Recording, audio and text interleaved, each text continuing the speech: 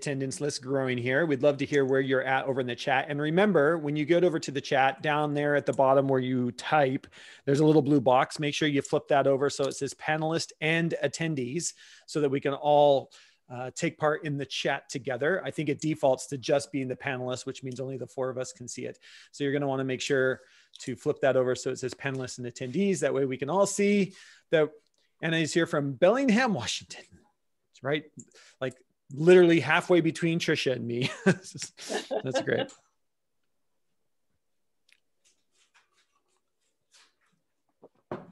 Pasco. Can you see my slides? Yeah, looks good. Yeah, we want to see full screen and we'll be good. Awesome.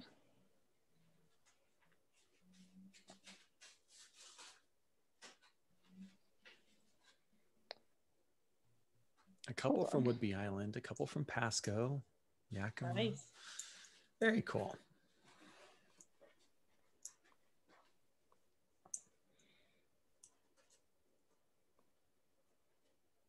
Okay, there we go.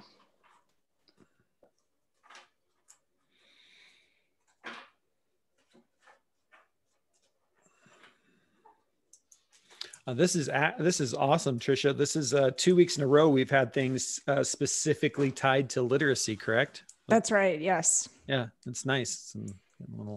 I sat in last week. She was awesome. Yeah. That's right. Yes, you were there last week. Yeah, she was really great. And if anybody is watching or listening to this, of course, all of our past webinars are also on the Reimagine website. Chrissy seems to turn around almost in like 24 hours. Jeff, I don't know if that's about pretty right. Close. So. Which you just reminded me, I haven't made the registration link for next week's yet. So I'm going to be in trouble. I can already tell that there's an email coming like, excuse me, where is the registration link for next week's webinar? We almost just need a channel in our Slack, like with person's name in trouble, so that you can just check that. Trisha in trouble, Jeff in trouble. Oh, it's only ever me. Let's be honest. I'm the only one that's ever in trouble. I've been so looking forward to this conversation this afternoon. And Lisa and Becca, I'm so glad that you were able to join us. And for those of you who haven't heard their news, correct me if I'm wrong, but it was this weekend that you were celebrating the first year anniversary of your nonprofit. Is that correct? Yes, November 6th is our 1-year anniversary. And you just achieved so much in that year, like been featured in USA Today within that year. I know that you just, because I'm in Canada, shout out to Tegan and Sarah, who you can't be Canadian and not who they are. You just won one of their grants, which is outstanding. I'm absolutely mind blown by what you've been able to achieve in this year. So I'm just really looking forward to this session. So thank you. I know that you both have been so busy, but I really appreciate you giving up some of your time. Absolutely. Yeah. We're super excited about this. We're thrilled to be here. Are you ready for us to begin? Yes, let's do it. Let's do it. Okay. Very good. I keep on wanting to say good evening, but it's good afternoon. I'm out in New Jersey and it's nighttime here, but good afternoon for all of you who are on the West Coast. My name is Lisa Forman and I'm the founder of Pride and Less Prejudice. I use the pronouns she and her. Just a little bit about me. I got my bachelor's degree many moons ago from Boston University in both music and psychology. And then I continued on to get a master's in music therapy from New York University. And I did music therapy for many years. And I have my 2 kids and I started to do other work. And I became a music educator, preschool teacher, and a piano teacher for the last 25 years. So I've worked with little kids for a very long time. And my daughter, Rebecca, is gonna co-present with me tonight. Awesome. So I'm Becca. I'm not sure if people can see me, but I am here controlling the screen in the background. I use she, her pronouns. I'm currently calling in from Washington, D.C. I graduated from Smith College 3 years ago with a bachelor's degree in women and gender studies and an archives concentration. I moved to DC to do LGBTQ and reproductive rights opposition research at Media Matters for America. And now I'm at a public interest law firm. I've been there for about 2.5 years. And for the last year, I've been the outreach coordinator for Pride and Less Prejudice. And I also am a contributing writer with Tag Magazine, which is an LGBTQ women's outlet here in the States. We are one of 2 queer women's print magazines currently left in circulation. And yeah, I'm just really excited to be able to present to you guys today. So yeah, we're also just really thankful for everybody taking the time out of their busy lives to join us, because I know lots of people have things going on. We are gonna do our presentation called Read Out Loud, Read Out Proud, LGBTQ Acceptance in Schools. The first half of our presentation today is going to be about Pride and Less Prejudice. It's going to be about our organization, what we do, who we are, why we do it. And then the second half of the presentation is going to be more about why an inclusive classroom is important. So just a little bit about Pride and Less Prejudice. We are a nonprofit organization that provides age-appropriate LGBTQ books for classrooms pre-K to 3rd grade. And so the mission of Pride and Less Prejudice is to promote positive LGBTQ representation by providing LGBTQ inclusive books to classrooms from pre-K to 3rd grade. And we believe that such representation will not only normalize LGBTQ identities in classrooms, but it will also foster the support of LGBTQ and questioning youth themselves, making them feel more at home in educational spaces. Additionally, it will benefit other children by introducing them to perspectives different from their own. This will result in more empathetic classrooms and compassionate communities for all. So just a little bit about the basics of how we work. Basically, we have people who donate money, and we take that money and we provide the free books to teachers at no cost. To this point, all of our dollars have gone directly to the books. We've been able to keep that for the entire year. True, we just paid our own startup costs, and all the money that's been donated has gone directly to the books. So we are also applying for grants from foundations and corporations to see if we can continue to support the demand for the books, because we're really getting a lot more demand than we thought we would. But we can donate the money in honor of somebody or in memory of somebody, or just to donate books. Yeah, I would say predominantly we've been funded through individual donations, but as Tricia mentioned at the beginning of the presentation, we just received a $2,000 grant from the Tegan and Sarah Foundation to focus our work specifically in Canada. But the rest of the money that we've raised so far has been through individual donations and some publisher donations too this round, which was really exciting. So we have a really diverse set of books. We started a year ago, we had 14 other books, and in this past August, we launched 16 new books. Thrilled to see that there are so many titles out there that we had trouble actually choosing which ones. But here are some of the ones that we have this year. If you click the next slide, Becca, we can show you that we have some that are on LGBTQ history. This day in June is about history and culture. Stonewall, A Building an Uprising Revolution is more about the history of Stonewall. Both really great history books. Then we have books like that families that might look different than your own. The two on the top, The Adventures of Honey and Leon and A Plan for Pups. They're just two books that happen to have two dads or two grandpas. It's not the central storyline at all, that it's LGBTQ themed. It just happens to be the two dads have two dogs. They go on an adventure. The two grandpas have a grandchild, and it's about the relationship between the grandchild and their two grandpas. It's a really great story. And it's just, you know, a book about normalization. We also have My Footprints, which is a book, a Vietnamese American child who has two moms. And then we have Antonio's Card, which is a wonderful bilingual book, both in English and in Spanish. And that character also has two moms, and it's around Mother's Day, and making a card on Mother's Day, and what happens in school when you have two moms and you're trying to make a Mother's Day card, because everybody else seems to have a mom and a dad. Then we have books like, the topic is more pride in yourself, not quite narwhal. It's a wonderful story about a narwhal who lives with narwhals and eventually finds unicorns and just tries to decide whether they need to be a narwhal or a unicorn, or can they be both? It's a really sweet story. And Jerome by Heart is about a little boy who has a great affection for another little boy. And then What Does a Princess Really Look Like is more about gender stereotypes. And that's a great book as well. Another category that we have is about gender identity. And here are some examples. We have Jack, Not Jackie. That's more about change and acceptance. It's a story about a transgender child. Sparkle Boy, it's about change, respect, and freedom. It's also a really nice story. When Aiden Became a Brother, becoming an older sibling, it's also a transgender story, and it's about becoming an older sibling and about many different types of transitions you can have in your life. And the last one is Introducing Teddy, which says right in the title, a gentle story about gender and friendship. And that's really what it is.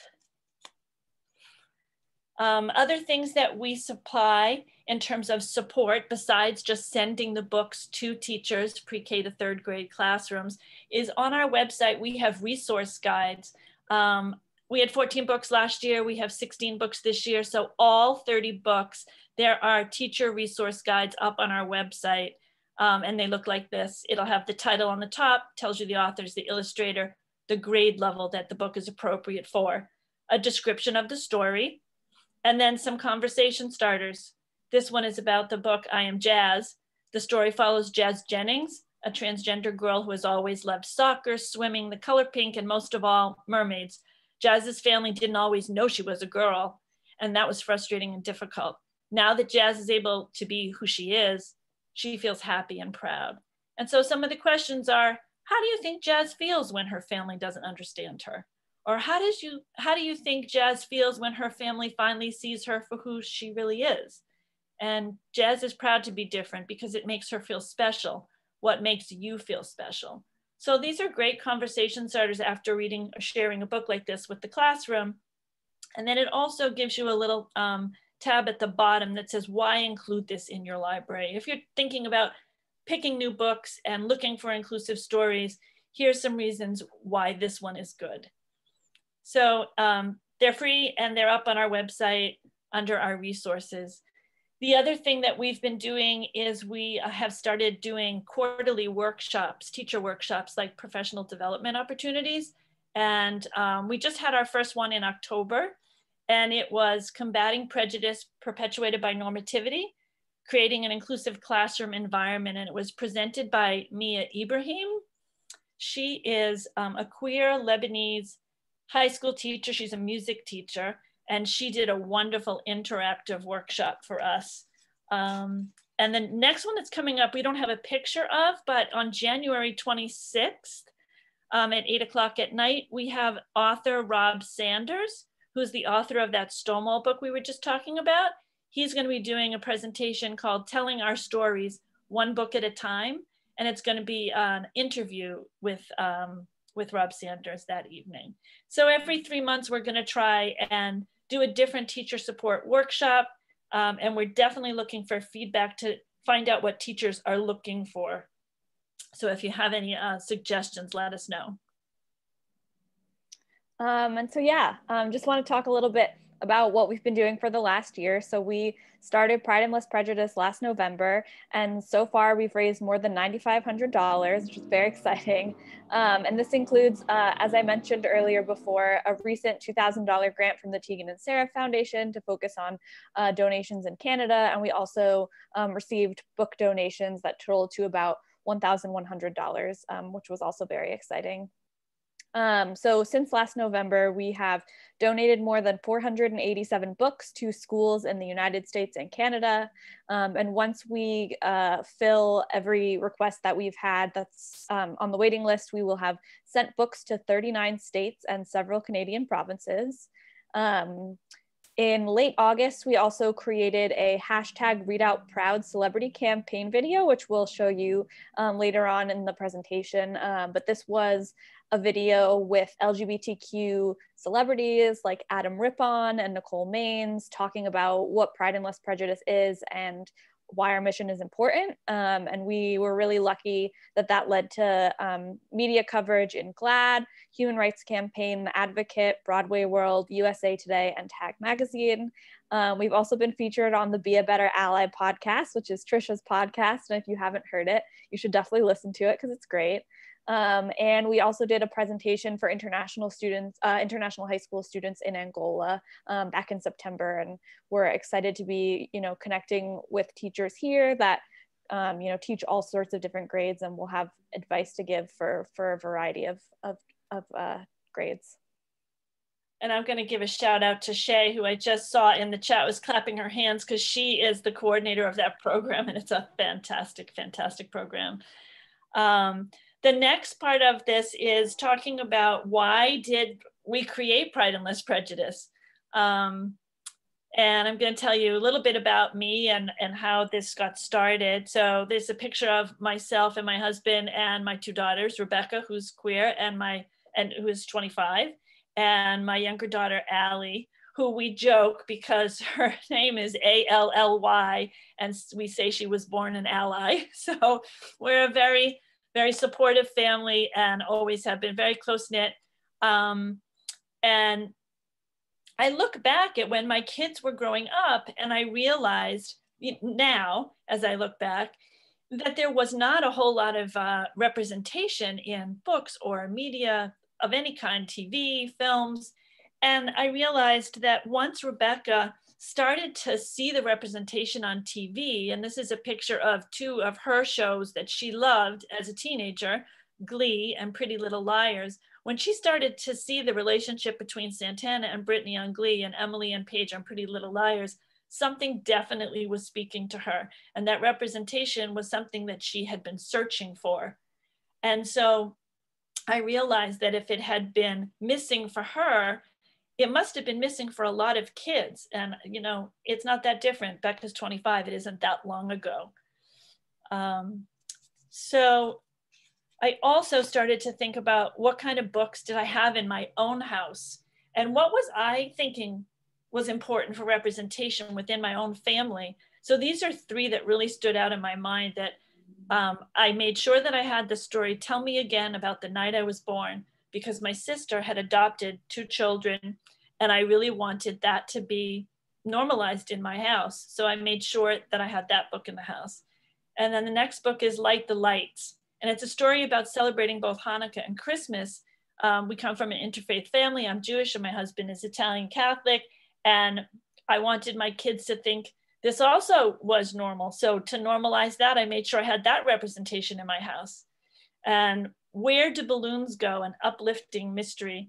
We unfortunately had some people die that were close to us when my kids were young. And I felt like I wanted some books that were good explanations of death and dying.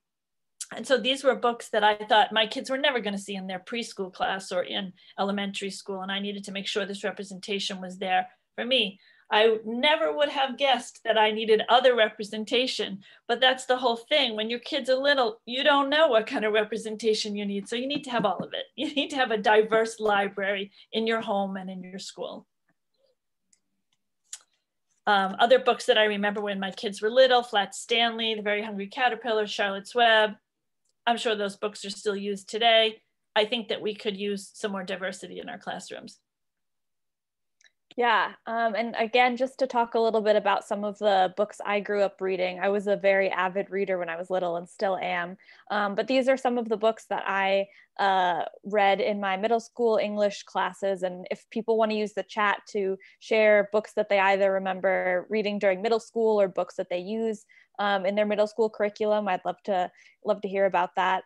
So Flowers for Algernon, The Giver, The Adventures of Tom Sawyer, Belle Teal, Heroes of Mice and Men. That was my middle school English curriculum. And those were all really great books. There was not any kind of LGBTQ or diverse representation in those books. I do I do remember in 6th or 7th grade reading Belle Teal and really connecting with the main character, because she talked so much about how she thought her teacher was pretty, and I was very into my 6th and 7th grade English teacher that I had for 2 years. And so it would have been so nice if that was, you know, an LGBTQ storyline, and it would have made me feel that I wasn't alone, or even, you know, maybe would have keyed me into the fact that I was queer earlier on.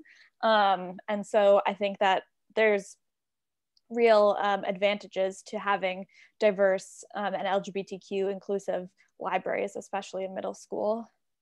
And then this is just a little bit about my high school English curriculum.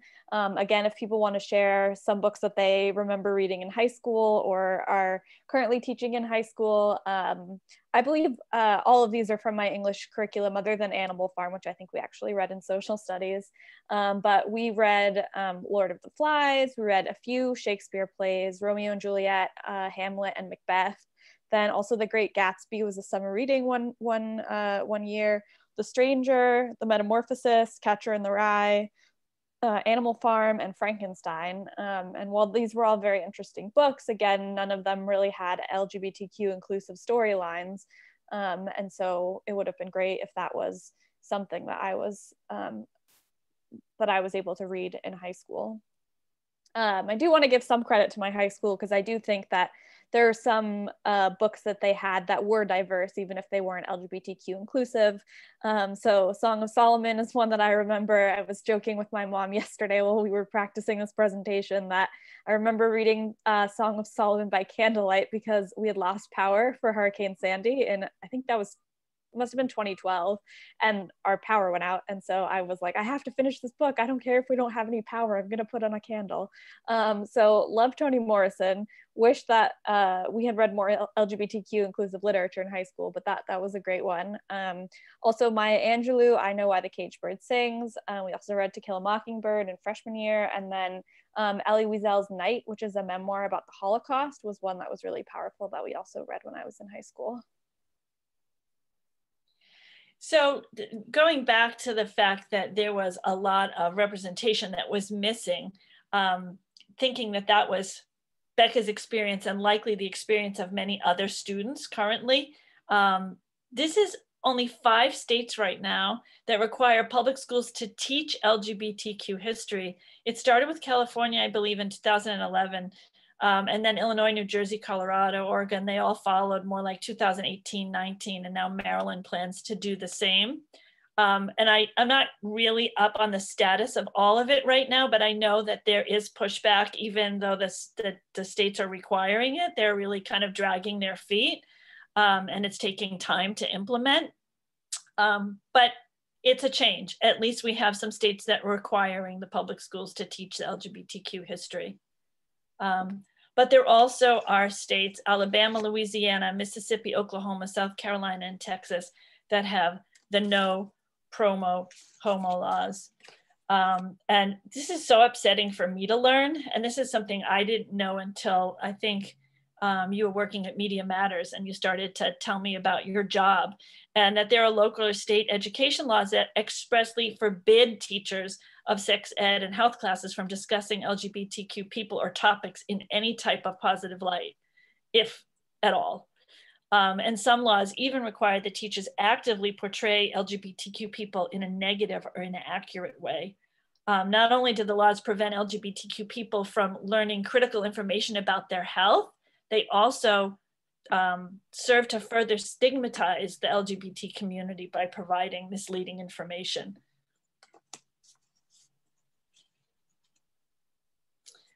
So again, why we're doing Pride and Less Prejudice at such a young age, we're trying to promote LGBTQ representation in the classroom. We're trying to make the classrooms inclusive, foster acceptance, and normalize the identities and create empathy. This is true at any age, but if we start with the really young kids, it would be great to normalize it from the very, very beginning of education.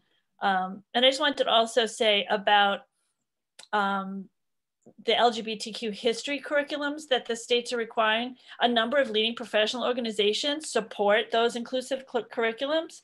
the American Academy of Pediatrics, the American Association of Social Administrators, American School Health Association, and the National Association of Social Workers are all organizations that support that. And the more we do this work, maybe the more support we'll get.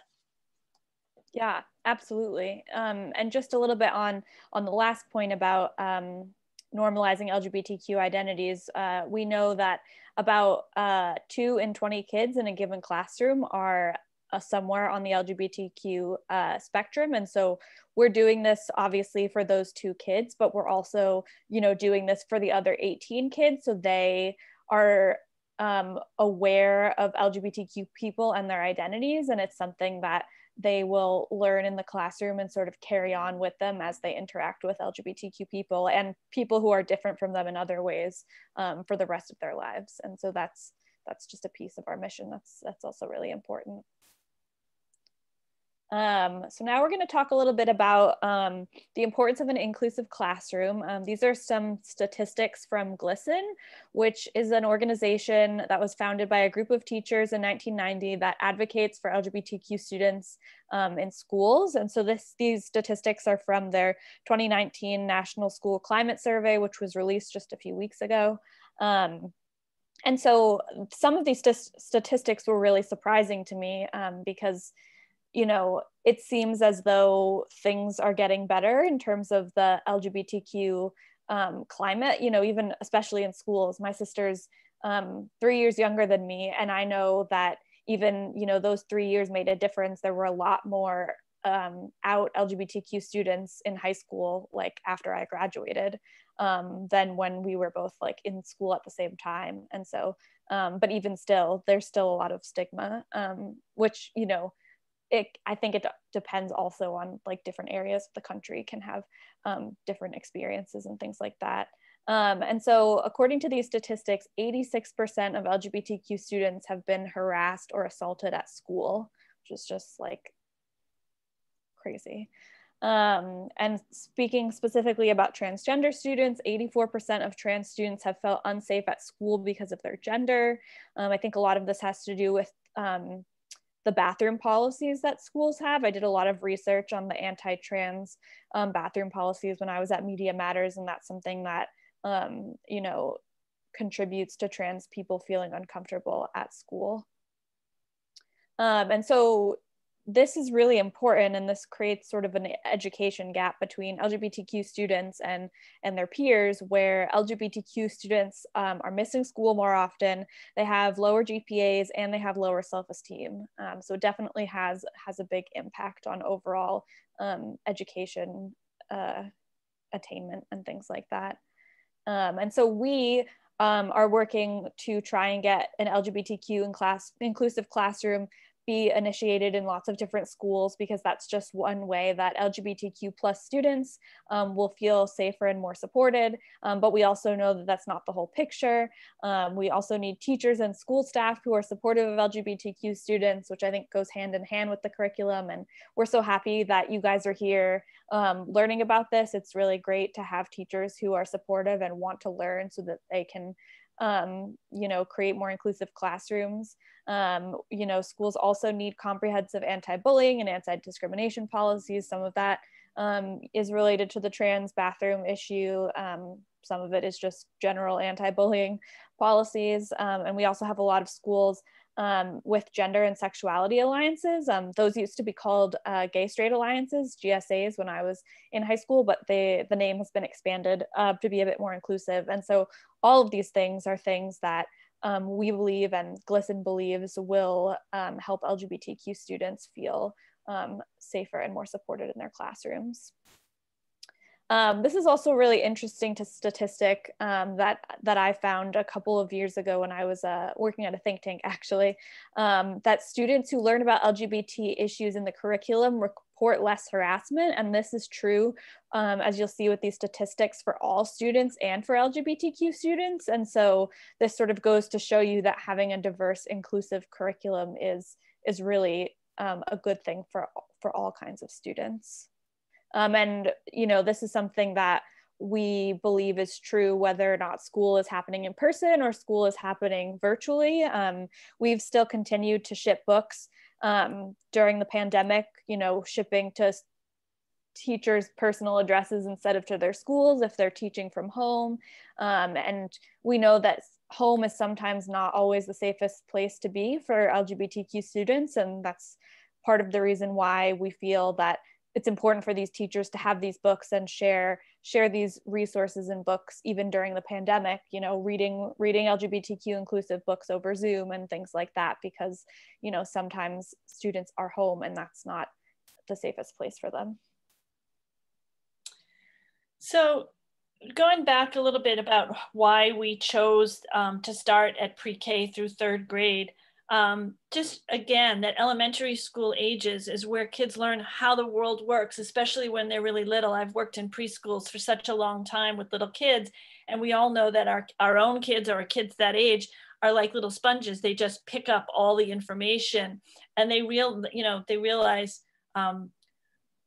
what's normal. The normalization begins at that age, right? If prejudice is definitely a learned behavior.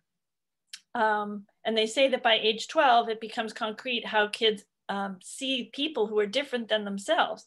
And kids are going to see LGBTQ people in their lives. So we want to normalize that. So when they do come across a teacher who comes out, or a person in the news, or their grandfather, or whoever, that it's just fine. It's just normal because they read A Plan for Pups, or they heard The Adventures of Honey and Leon, and that was normal. It was just another story. As far as our experience has been, 98% of the feedback that we've gotten so far has been positive, which has been incredible. But we have to remember that we're sending our books to people who are wanting them. They're asking for them. Every once in a while, we do get some pushback from people, whether it be in our family or a friend that is not really educated enough to understand, or just has different views. I think that's the little bit of pushback that we've seen more than in the classrooms, because we're sending them to people who are asking for them. But common misconceptions include that, people say, oh, the kids are too young. Those conversations are better had at home. It's simply inappropriate. And a lot of times people think LGBTQ themes equal sex. And you look back at the books that I showed you, there's nothing to do with sex or having sex. That's not what the books are about. Like I said, there's stories about somebody who has two moms, and what do they do on Mother's Day when they're writing a card to their mom? Everybody's writing one card. Can that little kid write two cards? Could they have two moms? They're really simple stories. We need to educate not just the kids, but the teachers and the parents and the administrations and everybody together. But for us so far, we've had good feedback, and we're going to continue to send books to places where people are supportive and comfortable. So now we're going to talk a little bit about the hashtag Read Out Proud Celebrity campaign video that we did. We've seen that social media has been really wonderful to us in the past year since we've started, and that's really helped us get the word out. I worked with an LGBTQ activist about 5 or so years ago, Kristen Russo, who wrote a book for parents of gay kids, and she went on a book tour, and that was a really cool experience to help her plan her book tour. I interned for her. And so when we started Pride and Less Prejudice, I reached out to her and said, hey, I know you have a big following on Twitter. Would you mind sharing our story and telling people about the resources that we provide? And so that was really wonderful to get her support. And I also reached out to GLAAD, the LGBTQ media advocacy organization, because I had interned there. And so then as we were getting donations and requests, I started to think about other connections I had or other ways that we could spread the word. And so over the summer, we came up with the idea to do the celebrity campaign video and have different celebrities talk about the importance of LGBTQ inclusive literature in their classrooms. We ended up getting really great coverage in places like The Advocate and Human Rights Campaign. And so we're going to show you the video because we're really proud of it. And again, it's LGBTQ identified celebrities that we reached out to. I think I reached out to, you know, more than 100 celebrities. And then we ended up with, I think, 13 or 14. And we were really lucky and really pleased with the responses. And so, yeah, we've got Daryl Stevens, who is in Noah's Ark. We've got Nicole Maines, who's a transgender actress who was cast as the first trans superhero on the TV show Supergirl. Adam Rippon, who is an ice skater. Theo Germain, who was on Work in Progress and The Politician. Tig Notaro and her wife, Stephanie Aileen, who was on the new season of The L Word, and a bunch of other really cool celebrities. So I am going to show you that. Pride and Less Prejudice is a nonprofit organization that fosters LGBTQ plus acceptance by donating free, age-appropriate LGBTQ books to classrooms from pre-K through 3rd grade. When children see people like themselves in books, they get a glimpse of who they might become and they feel validated. When children see books with LGBTQ characters and themes in their classrooms, it creates a more inclusive school culture. When we create an environment where all students know that being LGBTQ is not out of the ordinary, we create acceptance. When classrooms show an understanding that all families are unique and share many common values, beliefs, and traditions, we can help create community. LGBTQ plus representation is important to me because when I was growing up, I really didn't see a lot of it. LGBTQ representation is important, especially for young people, because it shows them that they are not alone. Seeing characters whose experiences reflect our own affirms that our feelings are valid and that we too deserve to be loved. I think that art and literature and music are windows into experiences, and it's the fastest way to shift ourselves towards better understanding of one another. Having LGBTQ books in my elementary school classroom, that would have been amazing. I didn't really have any LGBTQ books in my classrooms growing up, and I had to find them elsewhere, and they were so affirming. If I would have had books with LGBTQ characters or themes in classrooms while I was growing up, I think maybe I would have felt a little bit at home. Would have made my childhood a lot better. I would have felt much less bizarre and much less weird. I would have felt just like part of a rainbow, like other kids. It probably would have saved me quite a bit of confusion over my sexual identity. It just would have showed me that, I'm not crazy and that I'm not alone and that I'm not the weird one. And I think also it would have opened the eyes of a lot of my classmates. It really is important to have LGBTQ characters, represented, especially with younger kids, and while their minds are being shaped, and to tell them that it's okay and we live in a world with different people and their stories are just as valid and important. So if I had seen that, it had been normalized much earlier in my life, who knows? Who knows when I would have been able to recognize that part of my identity. It would have been really special. I hope that for other kids. Read out loud, read out proud. Please donate to Pride and Less Prejudice today. No donation is too small, and every dollar counts. Help our teachers become better allies. Donate today. Read out loud, read out proud. Open your heart.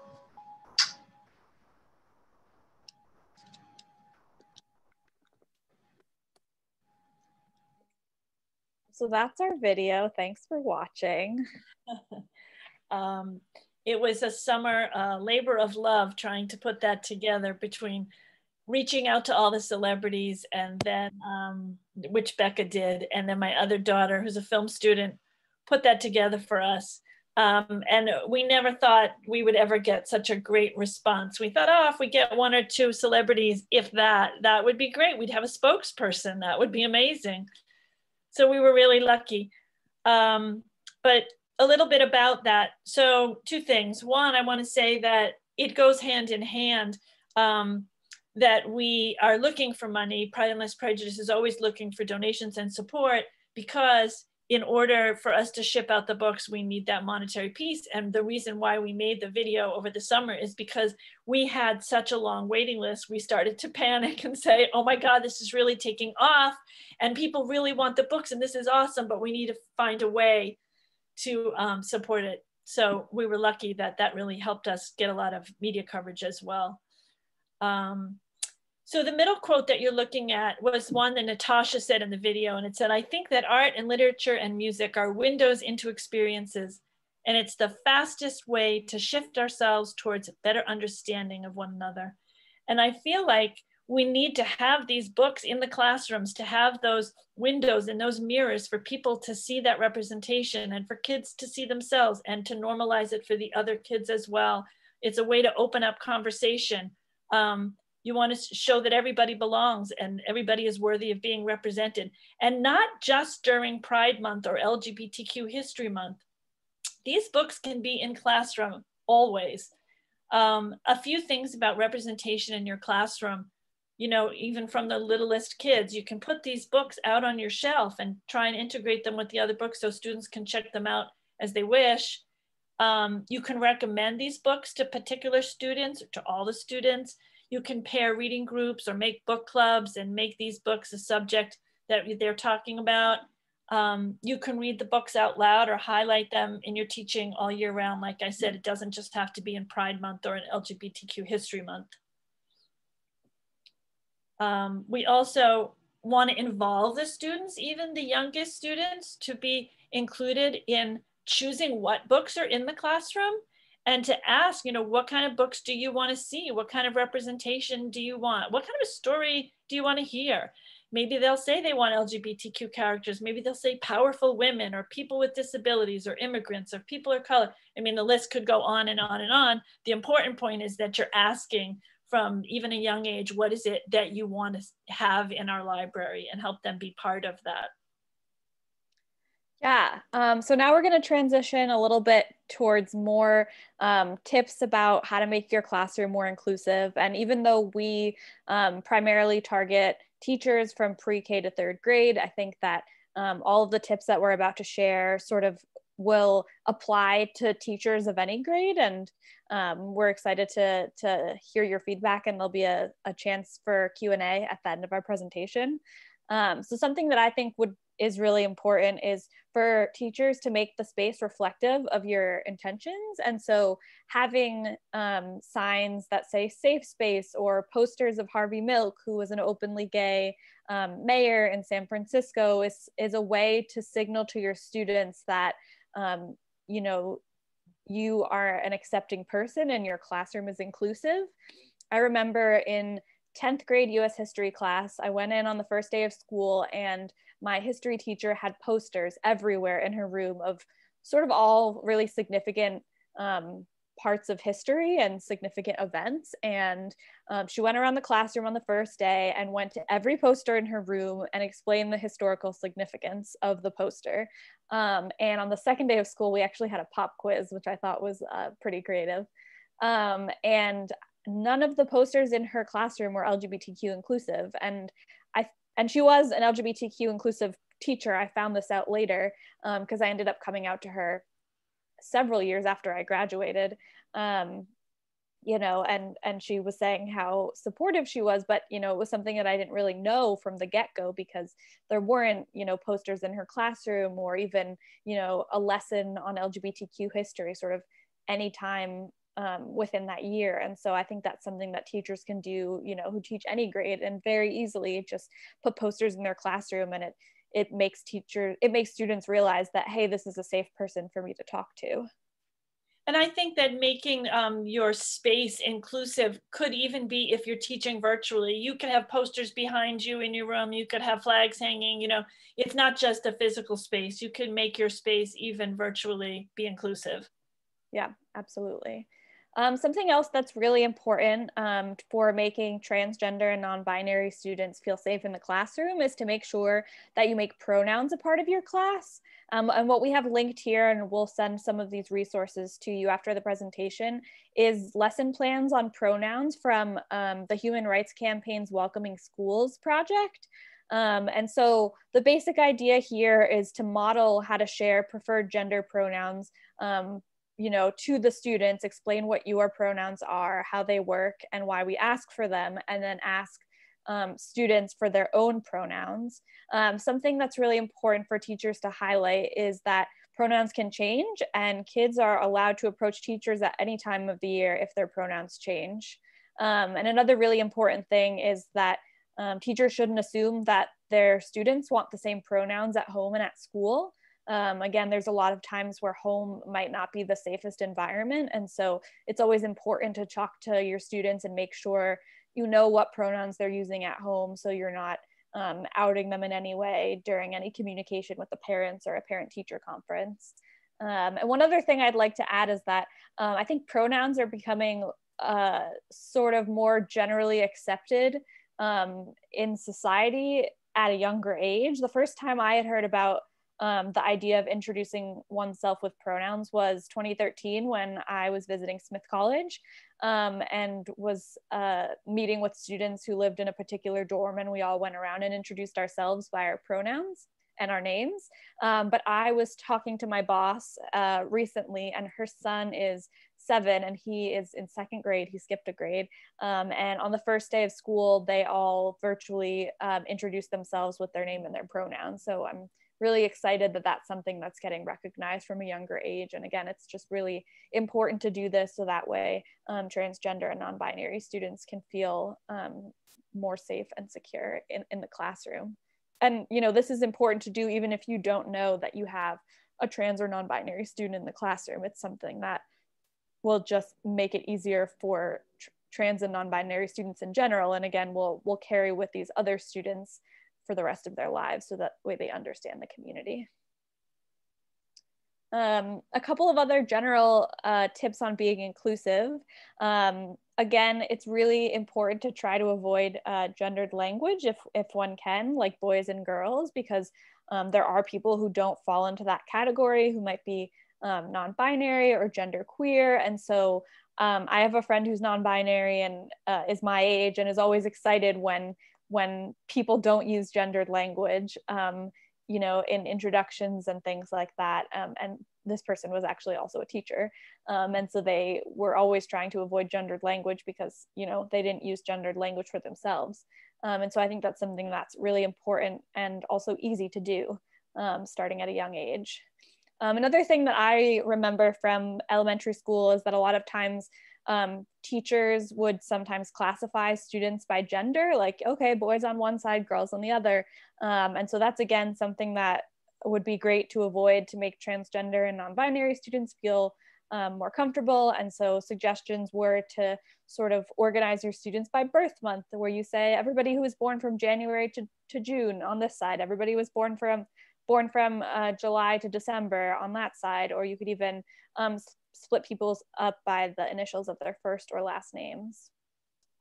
Another thing that's really important to mention is you want to try to avoid making it the responsibility of LGBTQ students to explain LGBTQ characters or issues. It's not their responsibility to educate the classroom, much like it's not the responsibility of people of color to explain how racism works. And so you just sort of want to be cognizant of LGBTQ students and not putting too much on them in these situations. And also a lot of times I think, like, you might know that a student is LGBTQ, but the rest of the classroom might not know. And so you always want to be cognizant of confidentiality and things like that. And lastly, it's really important to call out bigotry when you hear it. I remember being in middle school and high school and people saying, oh, that's so gay. And like, we're using gay as a synonym for stupid. And so it's really important that if teachers hear bigotry like that, they call it out. So, it stops the bigotry and tells those people that, hey, that's wrong, that's offensive, and make sure that those students, you know, don't continue, but also shows that you are a supportive and inclusive teacher. And so, you know, that gay kid who maybe heard someone say that's gay and heard you stand up will say, hey, oh, my teacher is actually really supportive. This is someone that I could potentially go to if I want to talk about my sexuality or, you know, my family structure or things like that.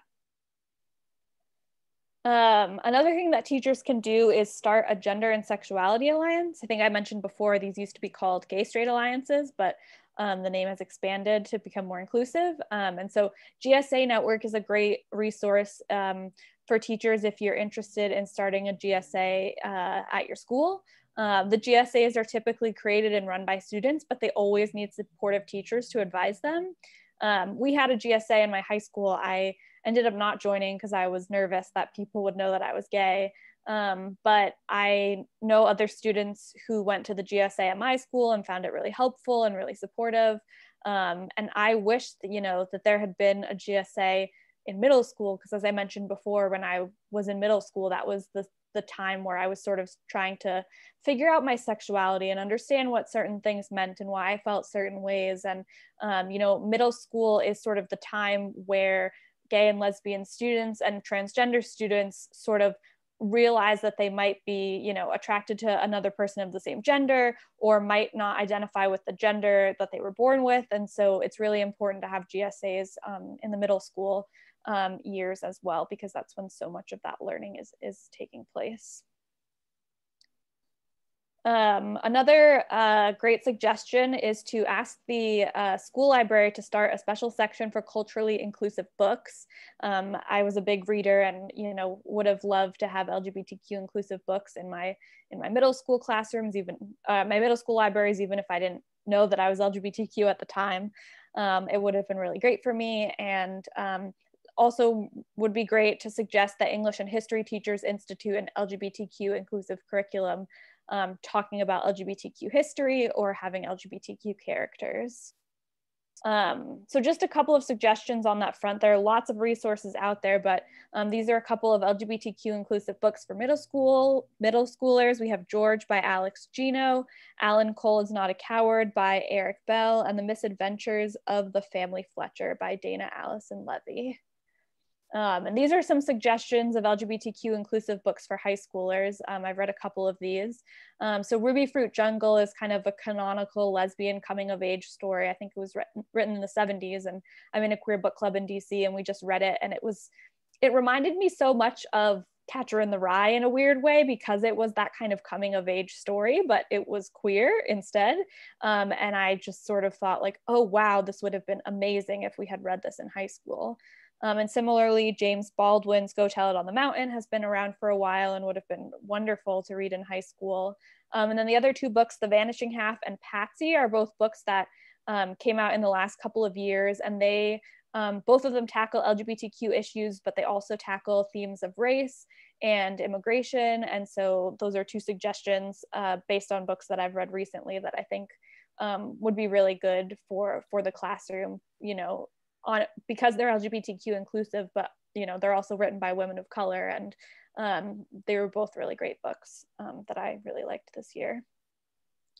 A couple of other suggestions for bringing up LGBTQ history in your classroom. Stonewall riots are sort of the most well-known riots related to the LGBT community. It's sort of the birth of the LGBTQ movement, but before that there were actually riots at Compton's cafeteria in California. It was primarily transgender women who were rioting, and so both of those riots are things that could be talked about in LGBTQ history. And as we mentioned before, there's a book on Stonewall that's in our collection this year by Rob Sanders. There's also an increasing amount of openly LGBTQ politicians, which is very exciting.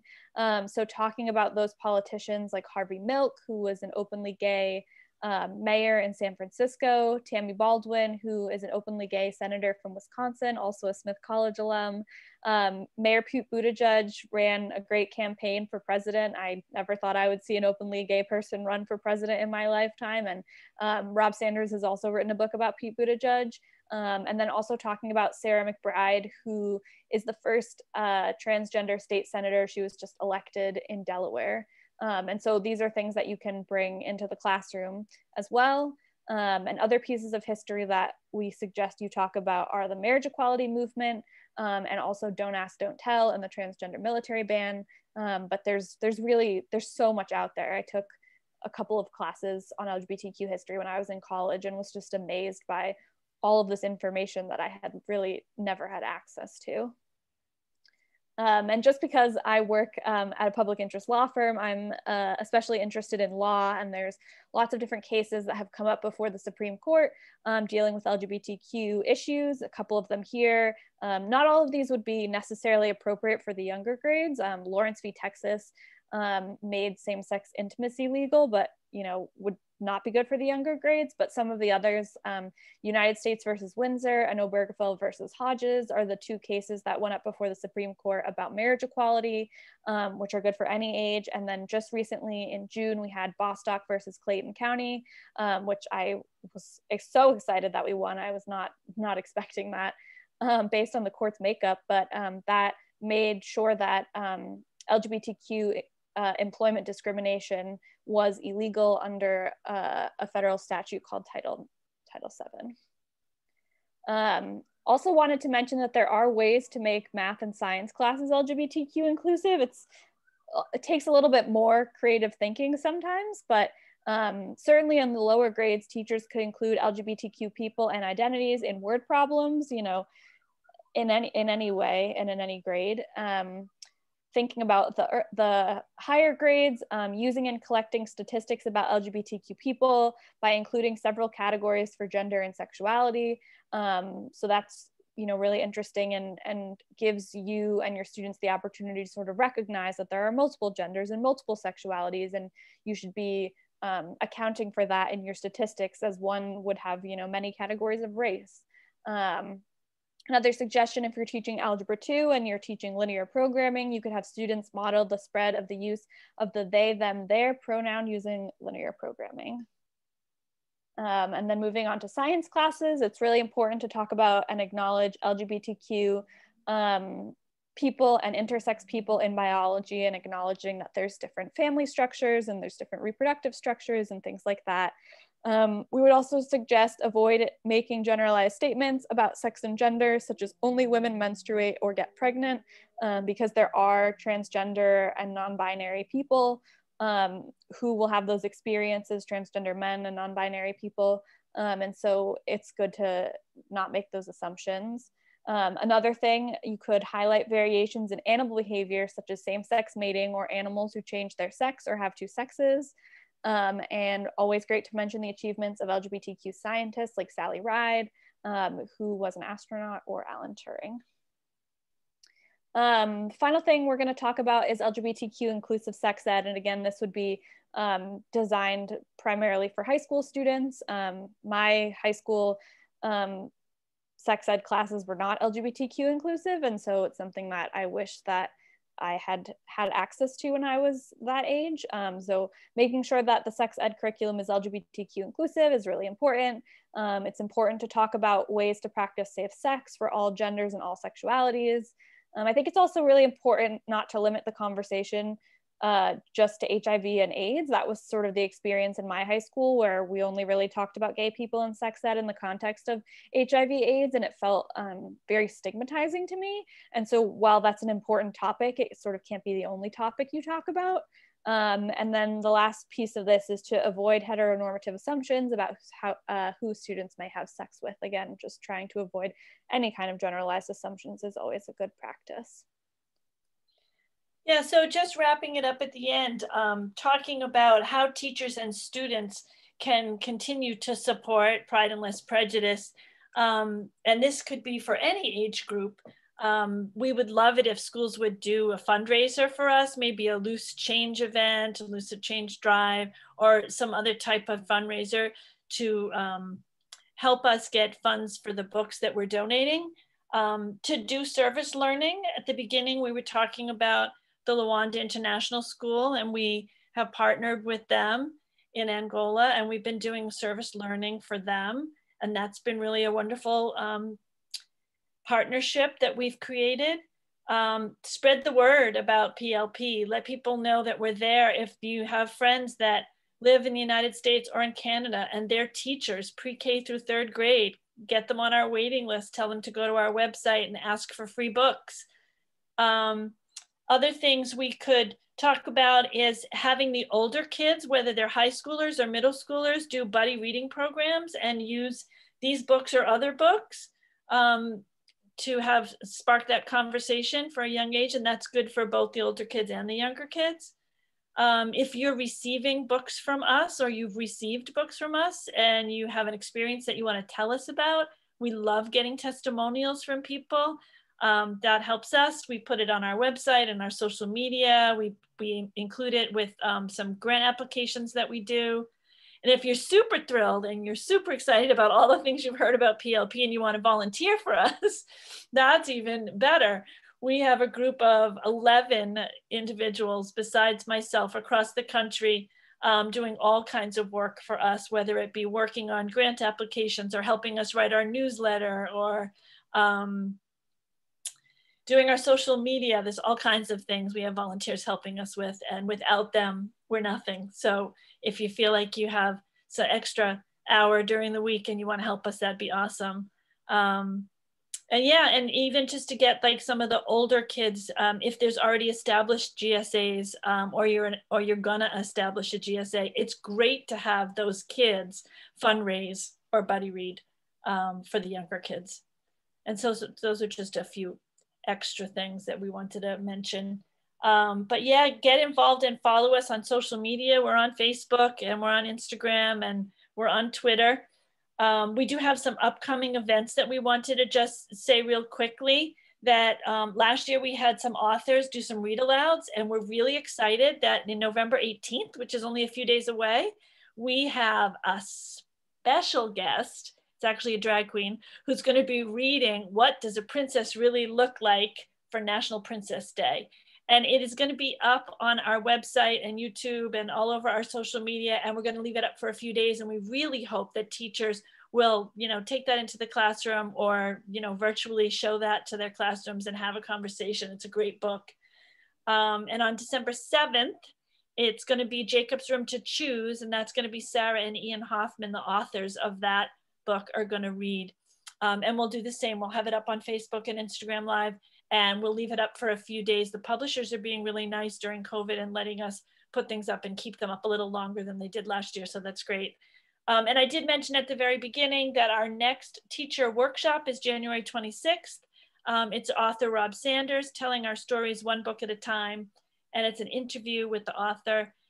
He's an author and a teacher. He's a fourth grade teacher. And he's written over a dozen books on the subject of LGBTQ community. And it's real, he's got a really great collection. So if you don't know who he is, you should definitely check him out.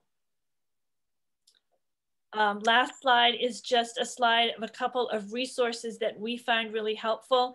HRC's Welcoming Schools has all kinds of really great articles, all kinds of lesson plans and book recommendations. I don't know if you guys are familiar with Mombium's website. She has a really comprehensive list of every book you have ever heard of for any age group. So I would go there first. She really covers it all in great detail. GLSEN is a great one that we talked about, the Trevor Project, GSA Network we talked about, and Advocates for Youth. These are all places that you can go. At least it's a starting place. And I know I saw in the chat that other people were posting some places to check out resources as well, which is great. So that is the end of our formal presentation, and we are here to answer any questions or have conversations with whoever is out there and wanting to talk.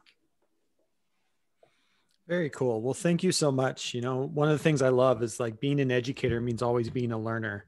And what I love about these webinar series is every time that I sit here and get to be educated more and more on just everything around, what are we doing to support kids in schools? And so really appreciate you guys taking time.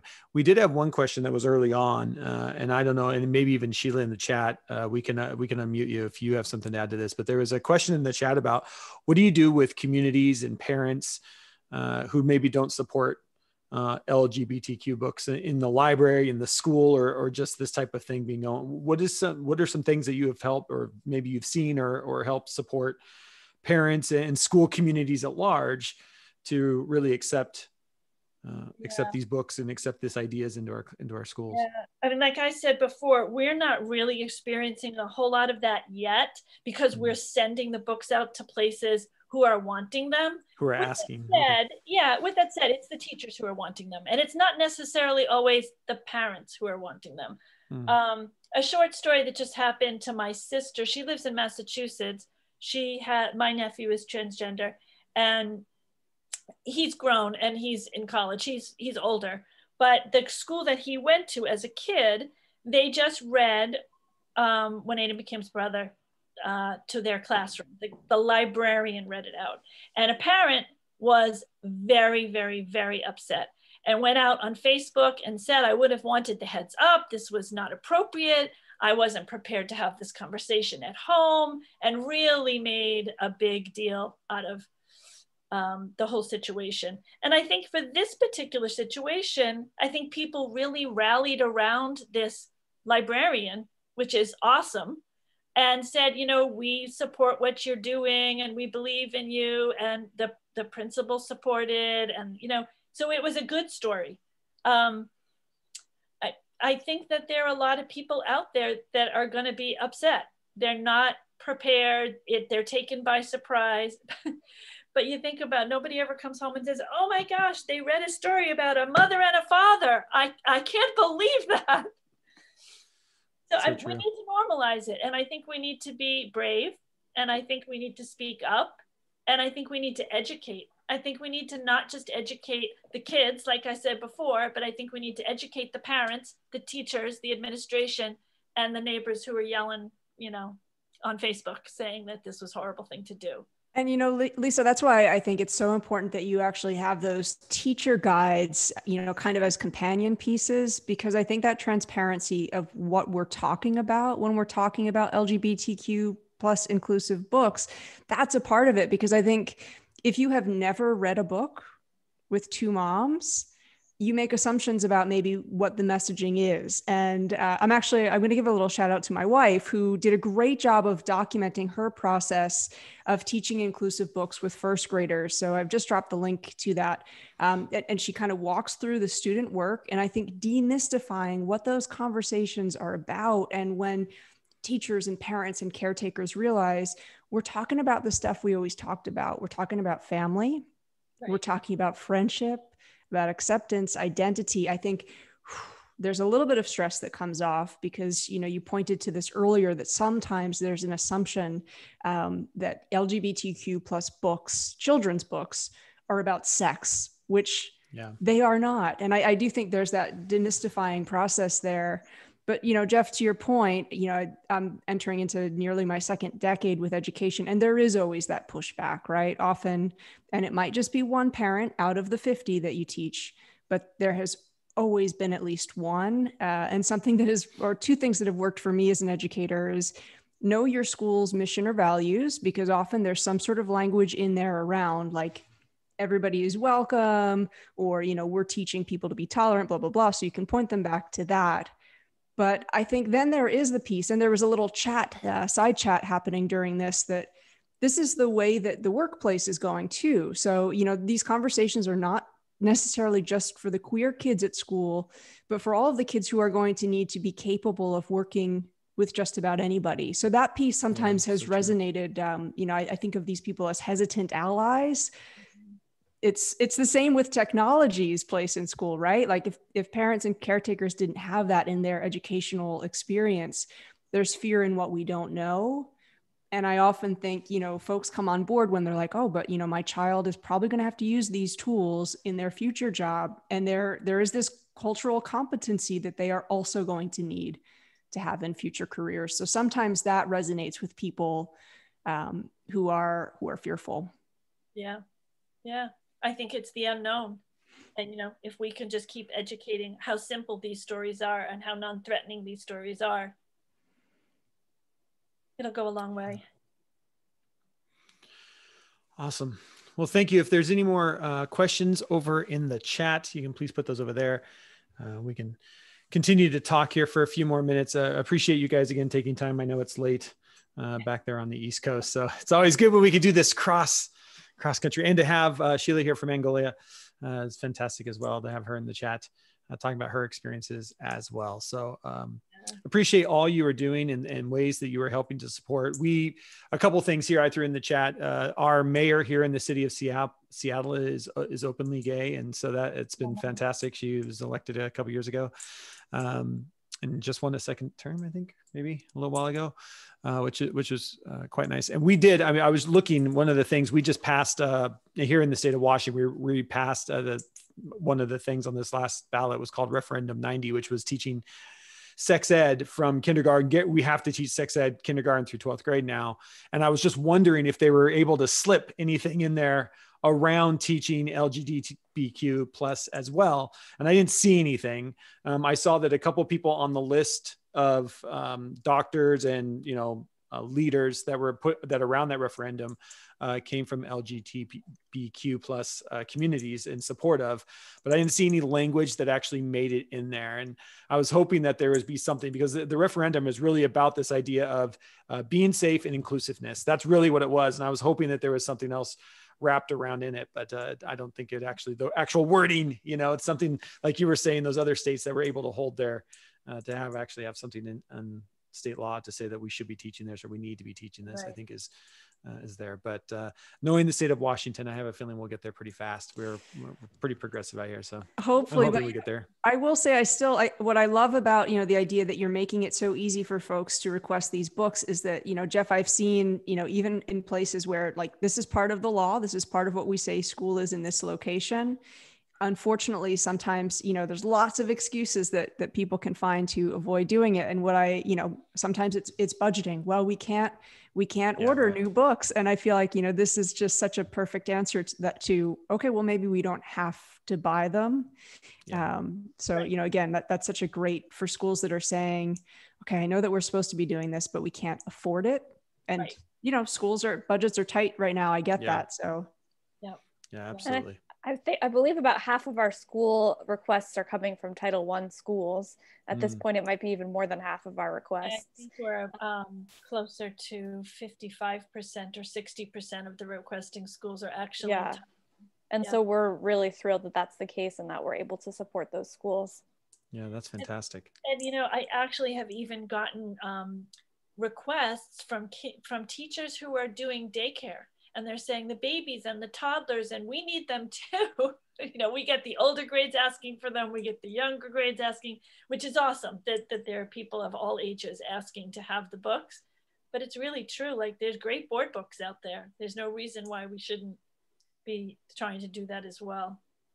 Yeah, when my cousin was little, he's 9 now, but this was a few years ago, I bought him A is for activist, and I think L was for LGBTQ and T was for transgender. I'm not sure if his parents ever read it to him because they're not as liberal as we are, but I was really trying.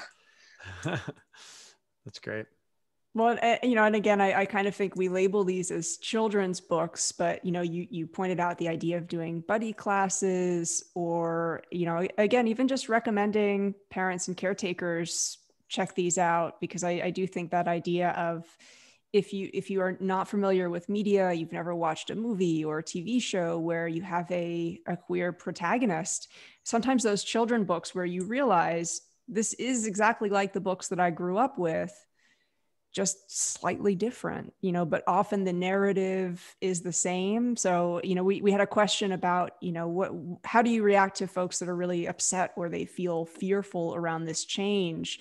Sometimes I think they're not actually fearful of the change. They're fearful of the unknown element of the change. Yes, absolutely. And so I think even just that invitation to check out the book is really great. And, something that my wife and I have found with parent and even just fellow colleagues, what I find, especially if you are an educator, you're so fearful of getting it wrong, of saying the wrong thing. And I find that's been the same with some parents and guardians in the community too, is they don't necessarily want to say the wrong thing. And just even reminding folks, we're all on a learning journey. Like it's going to be okay to say the wrong thing. Let's figure out what a better thing might be to say together. And I kind of just think that's across the board with education, right? Like students that are fearful of getting it wrong in math. What if, again, we're all on the learning journey here. We're going to make a few mistakes if we're truly trying to do a little bit of a better job, regardless of what the topic is. For sure. I love that. Yeah. Support everybody in being better, right? Wherever you are in the journey. So awesome. Well, thank you so much again for your time, your energy, and for all you are doing. We'll make sure that, this gets posted everywhere and hopefully continue to support any way that we can here. And of course, got a great ally in Trisha here with her podcast as well and everything that she's doing. So that's fantastic as well. So we really appreciate the opportunity and the support. It's been great. Yeah, thank you. Thank you so much for having us. This was wonderful. Yeah. Well, Awesome. we just look forward to seeing, it's only just been your first year for your nonprofit. And hey, you already had incredible a connection with Adam Rippon. Like, he's just such an amazing ice skater. Like, which Olympian are you going to connect with for year 2? Fingers crossed we eventually get Megan Rapinoe. That's on my top list for everything. But she's a little busy. Her memoir comes out tomorrow. I'm really excited about it.